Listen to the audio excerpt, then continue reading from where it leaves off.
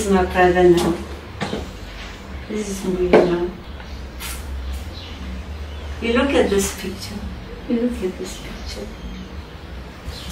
I called you here today, son. I wanted us to pray on his birthday,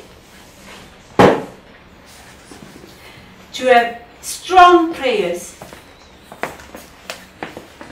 for him to be brought back home. It's about time. The family is fading away. South Africa, let's break a record.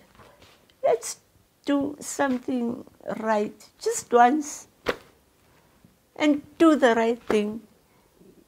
Bring Mbuyisa back home. I mean, Puti is very old now. Like if you would ask me, I would say, oh Puti, ukulele. What else can you do? Uklala. Enjoy the freedom that the rest are enjoying.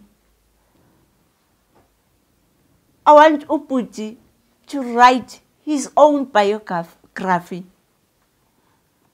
I want Uputi to see abazukulu bakhe.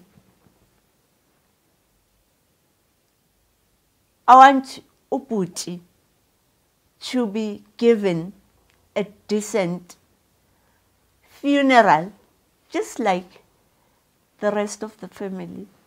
We are here. If the government can't look after Uputi, we are.